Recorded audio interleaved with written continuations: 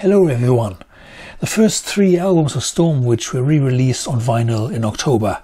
It's not the first reissue, but I thought some of you may not have heard of this band, and it's a good opportunity to talk about their early days. In this issue of Metal Hammer magazine 1984, it was announced that a new band called STORMWITCH just recorded their debut album.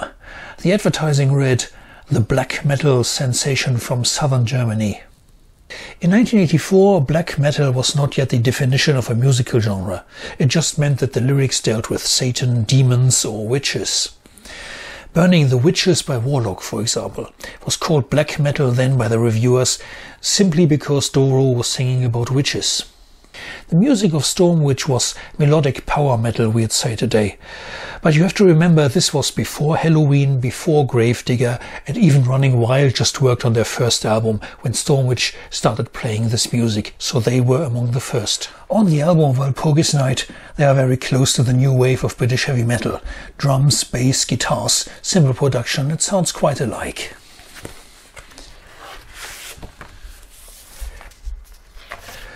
This vinyl reissue comes with a lyric sheet and also a poster of the amazing artwork. A witch standing at a fire, wearing leather boots, lots of rivets, carrying spiked steel balls while madly screaming at you. That's as metal as it gets. The vinyl color is called fire splatter, which means transparent with a few yellow and red drips. Doesn't really impress me, but it's the music that matters. The second album, Tales of Terror, was released in 1985. This is available in orange, black marbled vinyl, which looks really good.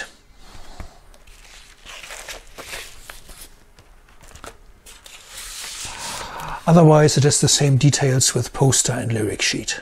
Uncertain if German metal would sell abroad, the band picked English stage names. Stefan Kaufmann became Steve Merchant, Peter Langer became Pete Lancer, and so on. The album is a bit more round than the debut, with interesting lyrical subjects ranging from Edgar Allan Poe's Mask of the Red Death to Arabian Nights. Avoiding fantasy metal cliches, they played straight-ahead 4-minute songs, but with melodic qualities. In 1986, the third album, Stronger Than Heaven, was a step into a more melodic direction. The next albums would become even softer, until the band arrived at the pop music genre with their 5th LP, Eye of the Storm. In an interview at the time, the band referred to influences like Bryan Adams, Boston and Bruce Springsteen.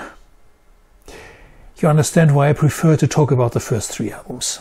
Stronger Than Heaven is still relevant to metal, and 10 years later Hammerfall covered the song Ravenlord from this album to introduce a new generation of fans to STORMWITCH. I settled for good old black vinyl here.